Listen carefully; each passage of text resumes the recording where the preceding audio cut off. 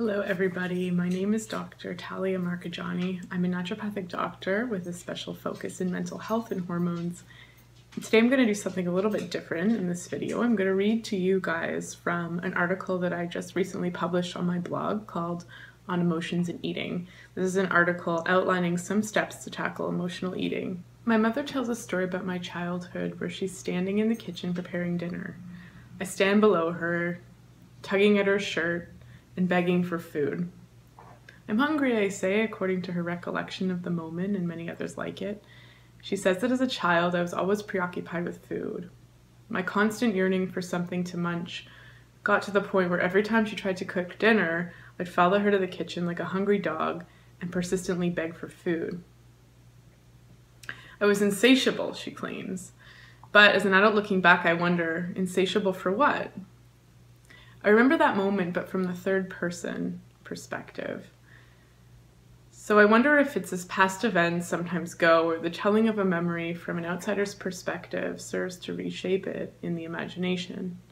I can feel the emotions, however, watching my 4-year-old form tugging on my mother's clothing, her body towering over me, her face far away.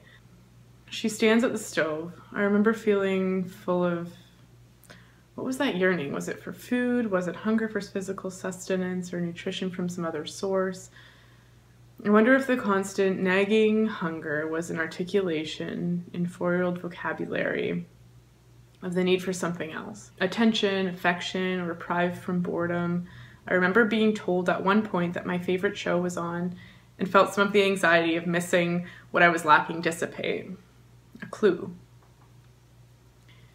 As a child, adults occupy the gateway to food. As adults, the gateways take on another form. Perhaps it is anxiety about body shape or the guilt of knowing that eating too much of a certain kind of thing isn't nutritious. Perhaps the barrier to sustenance is financial. However, when I stand now in the kitchen, bent over the fridge, arms slung over the open door, contemplating a snack, I know that I'm making a choice. And for myself, as for many others, it's not always clear whether the call to eat is hunger and physiologically based. In the West, we have an abundance problem. More and more adults are reaching obese proportions. Metabolic diseases of excess like diabetes and cardiovascular disease are increasing, and more women are experiencing the hormonal dysregulation that can come from carrying an excess of body fat. And while I don't recommend aspiring to the emaciated standard that we see plastered on magazines, Pinterest ads, or runways, I do think that for many people, balancing energy intake with energy output could be beneficial for optimal health and hormonal signaling. Body fat is metabolically active. It also stores toxins and alters the way our body metabolizes in response to hormones. Insulin being just one example and estrogen being another. Therefore, conditions like PCOS, infertility, diabetes, PMS, and dysmenorrhea or certain inflammatory conditions might benefit from a certain amount of weight loss. And this is an addition here. This post is not about body shame or even necessarily about weight loss per se. It's about overcoming emotional eating patterns that might even derive from the same disordered patterns that manifest in anorexia or bulimia. The goal of this post is to bring more awareness to how we operate within the complex relationships many of us have with our food and with our bodies. There are many reasons why we eat, and physiological hunger is only one of them. Tangled up in the cognitive understanding of hunger is a desire for pleasure, a desire to experiment, to taste, to experience a food, to nourish oneself as a reward, to combat boredom, and to smother one's emotions like anxiety, depression, ennui, yearning for something else. We often eat to avoid feeling. Health issues aside, I believe that emotional eating, as it's so called, is problematic because it dampens our experience of living.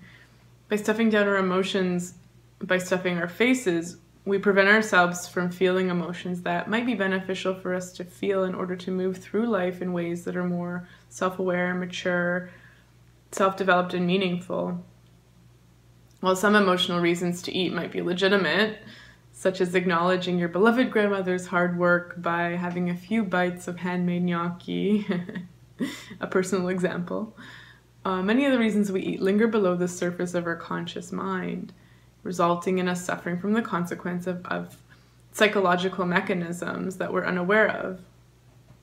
I believe in making choices from a place of conscious awareness rather than a place of subconscious suffering. In heading directly into the reasons I'm tempted to emotionally overeat, I've learned quite a lot about myself. I've ended up eating less as I've become more aware of the non-hunger related reasons that I reach for a snack, but that doesn't have to be the end goal for everyone. I believe that just understanding ourselves through uncovering and analyzing the emotions that influence everyday behaviors can have life-changing effects. It allows us to know ourselves better. As I work through the process of understanding why I overeat, I realized there are a few steps to address. I believe that there are layers to the reasons we enact unconscious behaviors, and first, it is important to untangle the physiological from the emotional reasons for eating, understanding what real hunger feels like, and address the logical reasons for overeating. And then, when ready, head straight into the emotions that might cause overeating to occur. Step 1 is distinguishing between physiological hunger and emotional hunger. The first step, of course, is to distinguish between physiological or physical hunger, the body's cry for food, calories, and nourishment, and emotional hunger.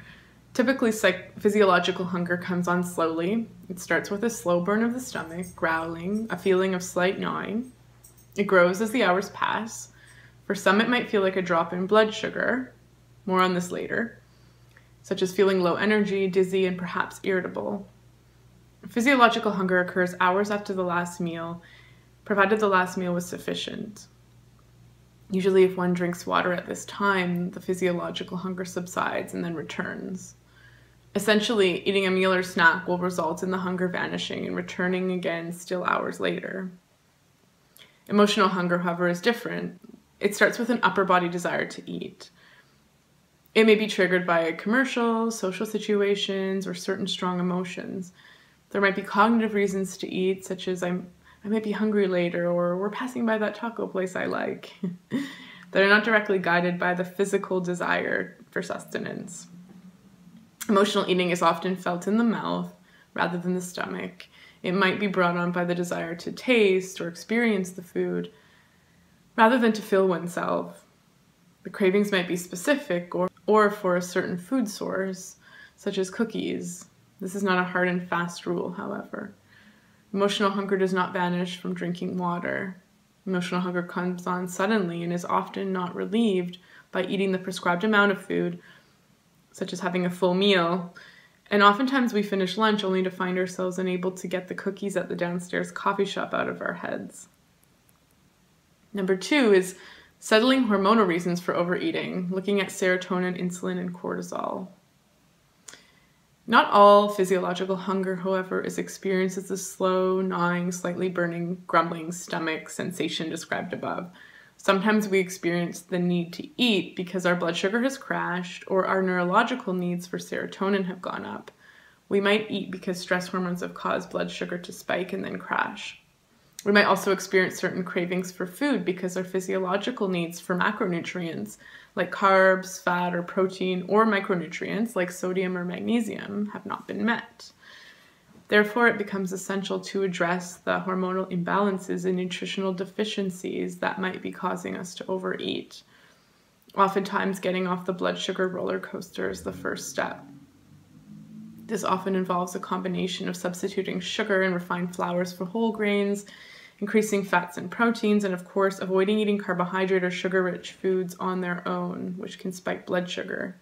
It also involves having a protein-rich breakfast. I tend to address this step first whenever my patients come in and express feeling hangry, irritable, and angry between meals. Often drops in brain levels of serotonin cause us to crave carbohydrate-rich foods. This is very common for women experiencing PMS. In this case, balancing hormones and perhaps supplementing with amino acids like L-glutamine, tryptophan, and 5-HTP can go a long way. One of the questions I ask my patients who crave a snack at around 2 to 3 p.m., a mere 2 to 3 hours after their lunchtime meal, assuming their lunch contained adequate nutrients, is, do you crave sugar, caffeine, salt, or a combination of the above? Cravings for sugar or salt at this time might indicate a drop in cortisol and give us a clue, combined with the presence of other symptoms, that this person is in a state of chronic stress, burnout, or adrenal fatigue. In this case, it's essential to support the adrenal glands with herbs or nutrients, rest, and consuming adequate protein during the afternoon crash. Finally, when it comes to cravings for food like chocolate, meat or nuts, or even specific vegetables. So when living in South America, I would experience overwhelming cravings for broccoli, funnily enough. I find it important to identify any nutrient deficiencies. It is common to experience a deficiency in something like magnesium, iron, selenium, zinc, and the fat-soluble vitamins A, D, E, and K, and our bodies will do their best to beg us for the specific foods they've come to learn contain these nutrients. Either consciously eating more of these foods, like Brazil nuts, in order to obtain more selenium, preferably in their healthiest form, such as dark chocolate, as opposed to milk chocolate, to obtain more magnesium, or directly supplementing, in the case of severe deficiency, often results in the cravings diminishing. 3 is the hunger scale in food diaries. One of the first things I have patients do is understand the hunger scale. There are a variety of these scales on the internet that help us cognitively understand the stages the body goes through on its quest to ask for food and its attempt to communicate fullness. Being able to point to certain levels of hunger and fullness and pinpoint those physiological feelings on the hunger scale allows us to further flesh out the subtleties between a physical or emotional desire for food. Food diaries, I find, can help bring more awareness to one's daily habits. And oftentimes keeping a food diary for a few weeks is enough for some patients to drop their unwanted eating behaviors altogether. Other times it can help us detect food sensitivities and unhealthier eating patterns or food choices. It also helps me as a practitioner work off a map that illustrates a patient's diet and lifestyle routines in order to avoid imposing my own ideas in ways that might not be sustainable or workable for that particular individual. A word about diet diaries, however. When recording food for the purpose of uncovering emotional eating patterns, I often stress that it's important to record every single food. Sometimes people will avoid writing in their diary after a binge or outlining each food when they feel they've lost control, writing instead junk food. Guilt can keep us from fully confronting certain behaviors we'd rather not have acted out. However, I want to emphasize that the diary is not a confession. It's not, nor should it be, an account of perfect eating or evidence that we've healed. Keeping a diet diary is simply a tool to slow down our actions and examine them. It's a means of finding out how things are, not immediately changing them into what we'd like them to be. This is an important reminder. The best place to start any investigation into being is from a place of curiosity. Remember that the point of this exercise is to observe and record. Not necessarily to change, not yet. It's very difficult, or even, I would argue, impossible to completely eradicate a behavior if the reasons for engaging in that behavior escape our conscious awareness. Therefore, recording food allows us to begin to poke at the fortress that contains the subconscious mind. We start to slow down and uncouple the thoughts and emotions from the actions that they precede, and in doing so, develop some insights into how we work. It can help to start jotting down other relevant points that might intersect with what was eaten. These pieces of information might include time of day, where you were, what thoughts were popping into your head, and how you felt before and after eating the food. As we observe, more information begins to enter our conscious experience, allowing us to better understand ourselves. Number 4, peeling back the layers, understanding the practical and logical reasons for overeating. One of the things that I've noticed through my own work with addressing emotional eating is that there are often layers to the reasons one might overeat. Some of the first layers I encountered were cognitive or seemingly logical reasons. For example, I noticed that before eating without hunger, I might justify it by thinking, I need to finish the rest of these, I don't want them to go to waste, or I'll finish these in order to clean out the container, or I should eat something now so I won't be hungry later, or I didn't eat enough insert type of food here today, so I'll just eat something now for my health. Or if I don't have some blank at so-and-so's house, she'll be offended. When looking more closely into these justifications, I found them to be flawed.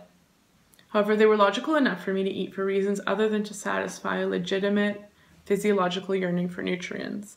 It's interesting to see how the mind often tries to trick us into certain behaviors and how we comply with its logic without argument. Step 5, addressing the practical reasons, planning. In order to address the first layer of rationale for eating when not hungry, I decided to do the following. I'd plan my next meal and either have it ready in the fridge or pack it with me to go, and then I'd wait all day until I was hungry enough to eat it. I'd repeatedly ask myself every time I thought of reaching for my portions, am I hungry now? And would answer that question with, is there rumbling in my stomach? No? Then it's not time to eat.